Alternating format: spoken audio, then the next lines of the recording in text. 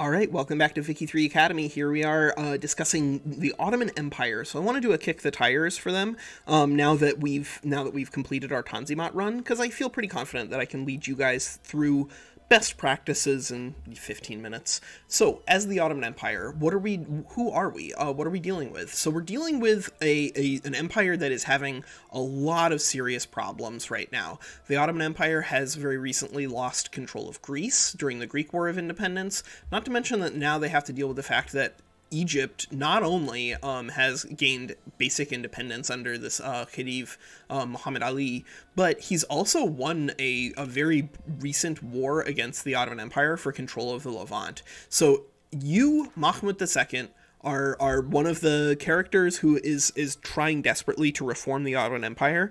In history, you die in 3 years. In Victoria 3, it'll probably be more like 30, because right now the rulers live forever. But that's okay, because he really is a very powerful and effective leader. Same with his son, Prince Abdul Majid. Also, this is the character who actually oversaw the Tanzimat reform package in real life, but it did get mostly put together by Mahmud II. So it's sort of a father-son combination package. But what are you trying to do if you're trying to keep the Ottoman Empire alive? Well, you're trying to deal with this sick man of Europe journal entry. You have a special journal entry as the Ottoman Empire that if you fail it, you basically lose the game. And so that's what this thing is doing. It's setting everything up for you, but unfortunately it's setting up some serious problems, right?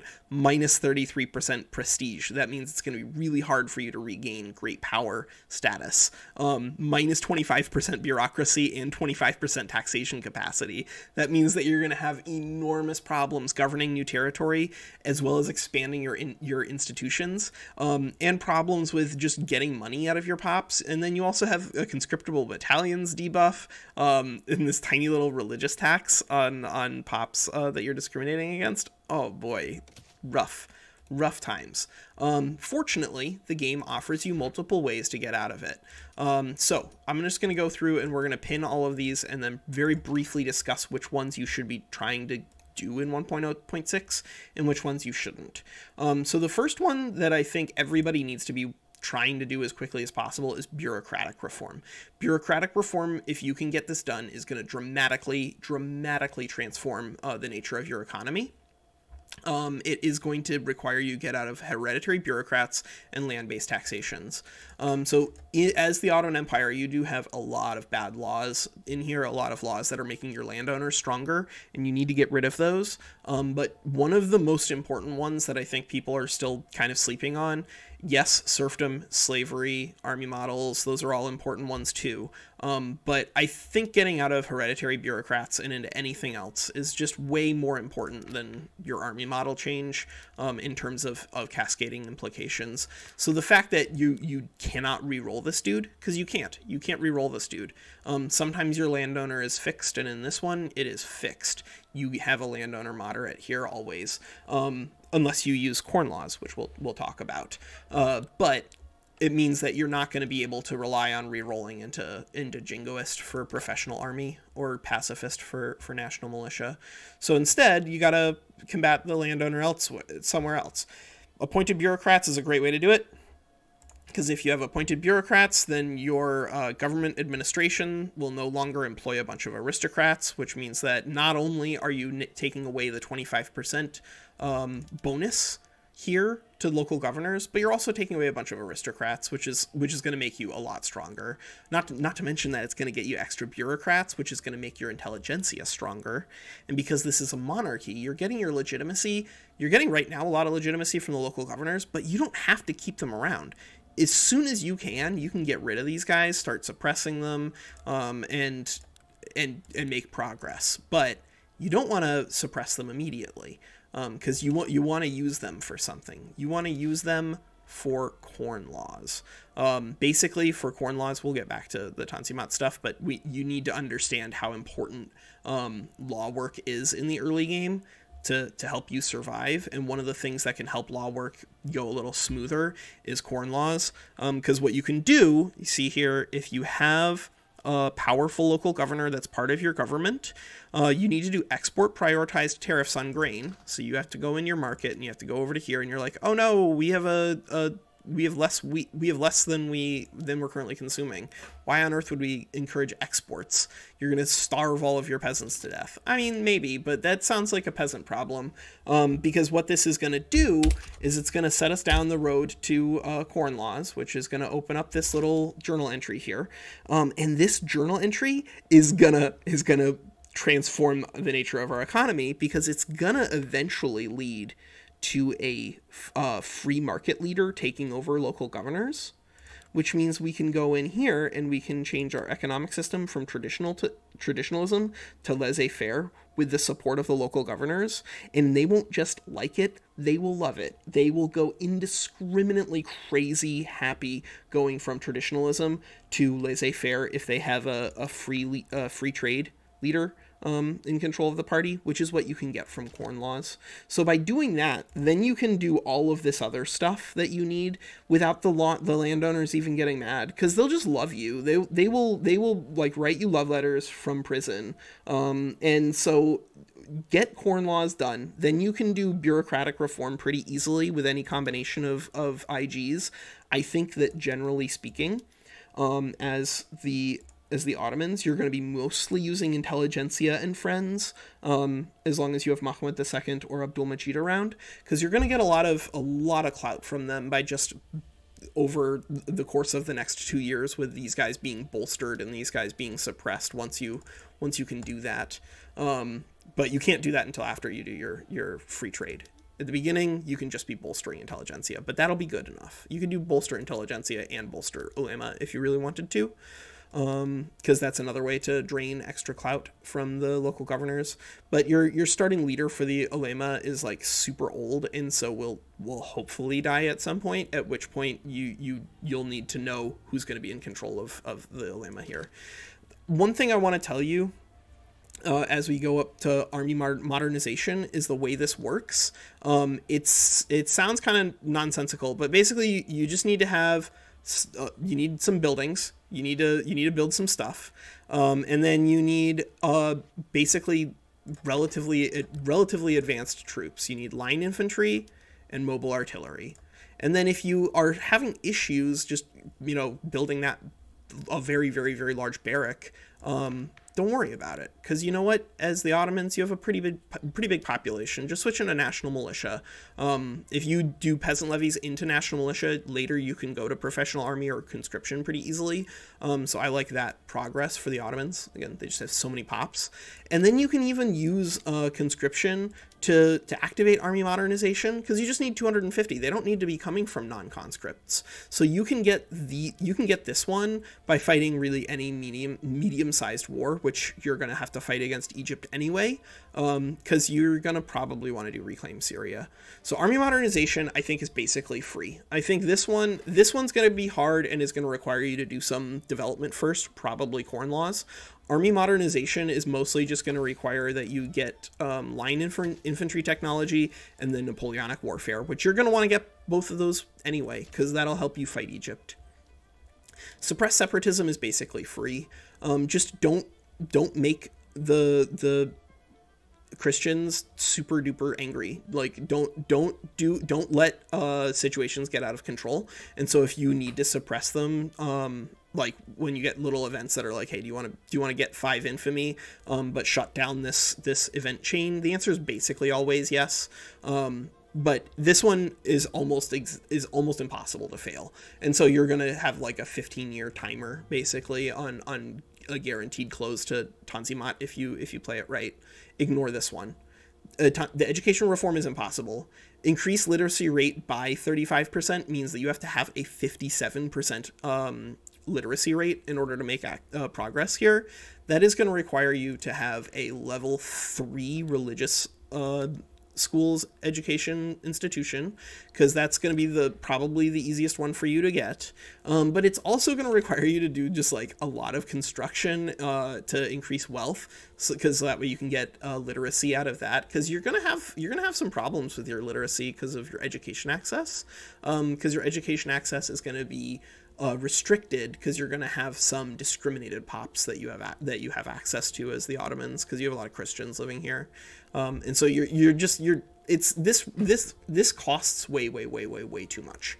If this was get to 35% literacy, I think it would be worth keeping in mind. But as it stands, I wouldn't even pin that one. It's not doable. Urbanization is doable. Urbanization isn't that hard. All you need to do in order to urbanize is to understand how urbanization works. So what's a good one? Albania. Albania is a good one. So let's mouse over this. It says Albania has 45 urbanization. Okay, so what is 45 urbanization? If you mouse over textile mills, it says other plus 20 urbanization total. That means each level of textile mill gets 20 urbanization. Each level of iron mines gets 10. Each level of cotton gets 5. So just like build industries, and then you'll hit level 1 urbanization, which is all you need. All this is 75% have an urban center, not a level 3, not a level 5, a level 1. And so this one is very easy to get if you struggle with reclaiming Syria. Reclaiming Syria is kind of tricky, and so I'm happy that these 4 are all very doable. Because this one requires that Egypt, when you start a reclaim war against them, because you have claims on all these territories, you want to get them to fight you and lose. And you kind of have to do it twice, because I don't think there's a way for you to get enough maneuvers to take all of the Levant back in one war. I've tried it multiple times, and I think right now, with the way Reclaimed State is balanced, you literally cannot get all of the states back in one war, which means you need 2 wars against Egypt in order to get Syria back, which means that it's going to be pretty hard to complete the Egypt side. If you complete Tanzimat Reclaim Syria, then you get a one where you reclaim Egypt. But I think that because of the way things are structured in 1.0.6, the best you can do here is just finish Reclaim Syria. So, Ottoman Empire. What are you trying to do? You're trying to avoid the sick man of Europe thing, because if you don't, then you get the dead man of Europe, which basically is going to end your campaign. If you end up with a dead man of Europe, you're going to lose. So how do you avoid it? Well, I would encourage people to implement the learnings from the rest of the channel. You're going to want to get your corn law governor here with your free trade, and then you're going to want to switch over to laissez-faire. Then you're going to kick the local governor out of power, and you're probably going to bring the ulema, maybe the ulema and the petite bourgeoisie in. You may want to switch into landed voting in the meantime. That's also really helpful. You'll probably want to switch into racial segregation as well. Racial segregation means anyone who shares a heritage cultural trait with you is going to be non-discriminated against. And as it stands, that's actually a lot of pops, because Mashriki are Middle Eastern heritage.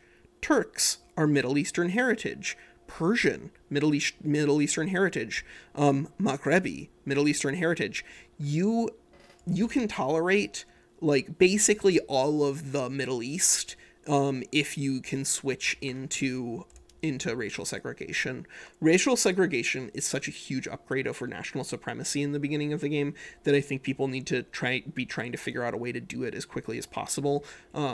So just be aware that there are a lot of things out there floating around in terms of your law changes that you need to prioritize in the beginning of the game as the Ottomans. And so maintaining a relatively high legitimacy by having a strong intelligentsia plus 1 or maybe 2 friends is going to be really important to you.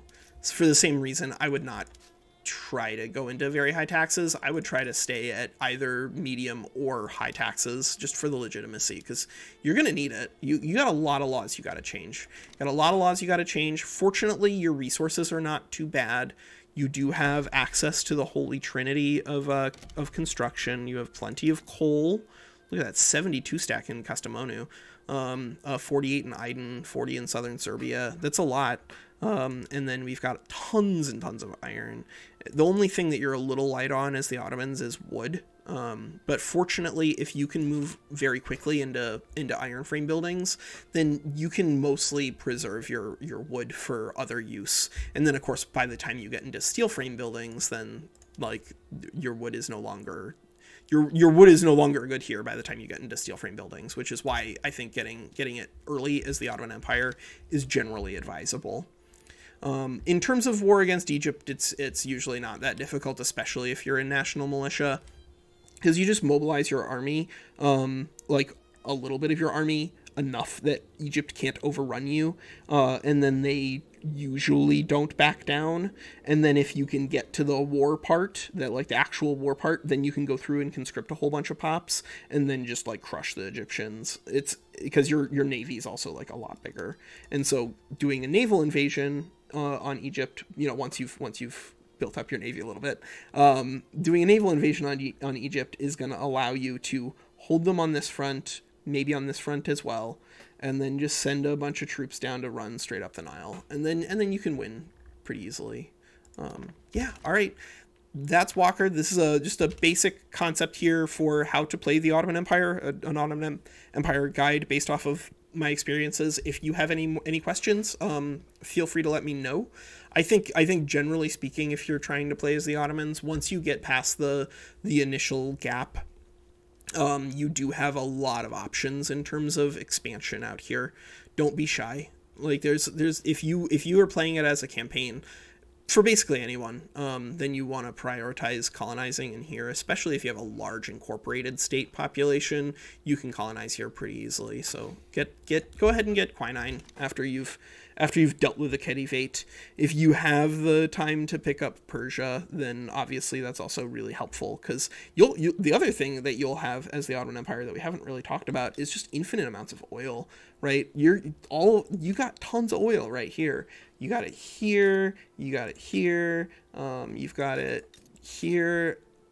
Oh no, Fars, like just tons and tons of oil. And so playing as the Ottomans, you have a very, very strong mid to late game. So just set yourself up for that. All right, that's Walker. Take care.